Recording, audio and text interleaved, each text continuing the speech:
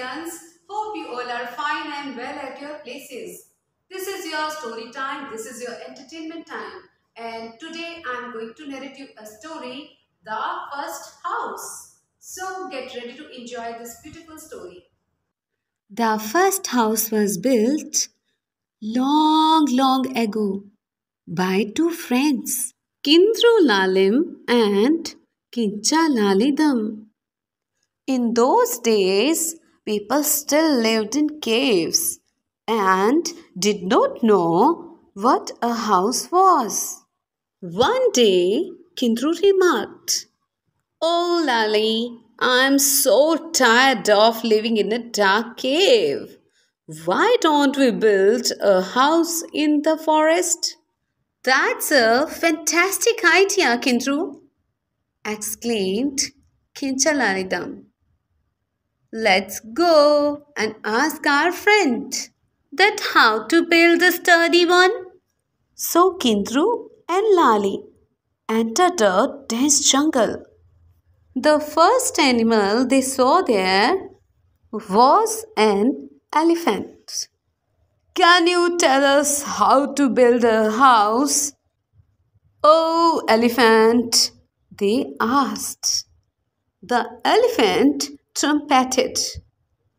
"Cut logs to make pillars as strong and thick as my legs."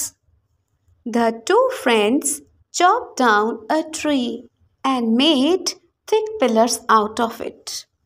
A snake suddenly slithered past and hissed, "Sss, fetch paws as long and thin as I am." So off went Kindru and Lali to cut bamboos from a nearby grove. As they returned, carrying the bamboo on their shoulders and backs, they heard a mournful moo. It was a large buffalo-like creature called Mithun.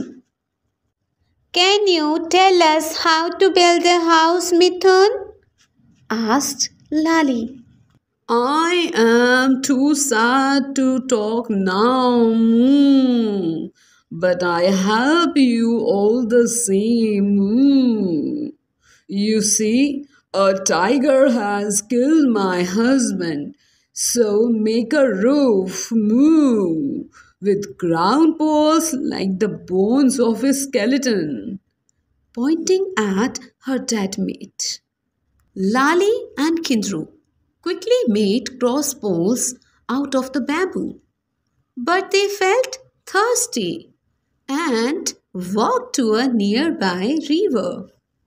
A graceful fish swam up to them and whispered, "I saw from afar that you were building a house. Have a look at the scales on my back. Collect plenty of leaves and put them on the roof, one on top of the other, like my scales. That will protect your house from sun and rain," said the fish. Kindru and Lali now had all the advice they needed to build a house, and they worked very hard to complete it. When it was finally done, they called the creatures of the forest to come and have a look. "What a wonderful house you have built, Moo!"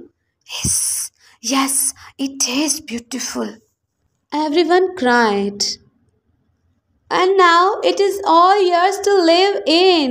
It is not only ours, because you have helped us to build it," cried Kindru and Lali. And they stepped happily into their new house. This is how the first house was built in a faraway land of the east, known today as Arunachal Pradesh. So, students, this is the story of the first house. Hope you have enjoyed this story, students. Thank you so much.